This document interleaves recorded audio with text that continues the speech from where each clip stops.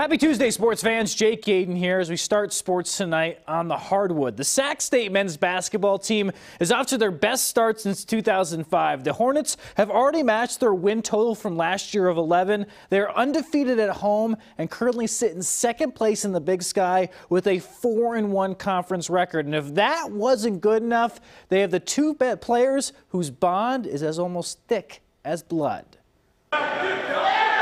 It was funny, at a game, our parents were just talking about our lives and then found out we were born in the same hospital, the same day. And they were shocked. They told us after the game and we were like, what? Imagine having a best friend since birth. And it's all left. For Sac State's Zach Chappelle and Rick Berrios III, that's the reality. Dude's a goofball, man. That whole locker room is like, what did that guy just say? And Zach, for you, what makes Rick tick? His flexibility.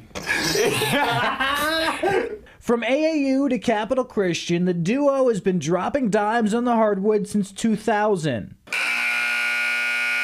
After a brief time apart, the pair paved a new path back here in the 916. When he was looking to transfer, he called me and asked pretty much, which I don't know why he asked me, if he could come here. And I was like, yeah, like, come on, bring him back. Like, we can do something real special. How cool was that? Like, why would you want to play with him again?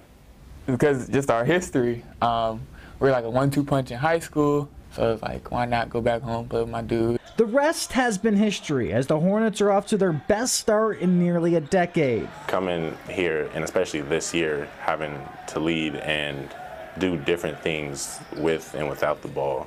You know, he's going to come, he's going to play hard, he's going to hit threes. He's a shooter, always been a shooter. And now the boys since birth have one more ride together, something they say they will cherish every moment of. Because you guys would possibly final time playing with each other, unless some crazy thing happens and you get to play at the professional level, which I wouldn't throw out at all, right?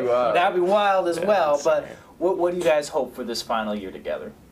To go all the way. I think we definitely have the tools to win it, especially in this conference. Like, would it be cool to cut down nets again together? Yeah, cut down nets. 100%. Section champion, then we go to Big Sky championship, and that'd just be amazing. So awesome, guys. Sacramento, or Zach, or he's known as Sacramento here in Sacramento, leads the team in points per game. Rick just dealing with some injuries, so he'll hopefully be in the lineup soon. But two great guys. Yeah. Definitely What a bond, yeah. Exactly. You can tell they're good guys, too. Yeah. Jake, good story. Thanks, guys.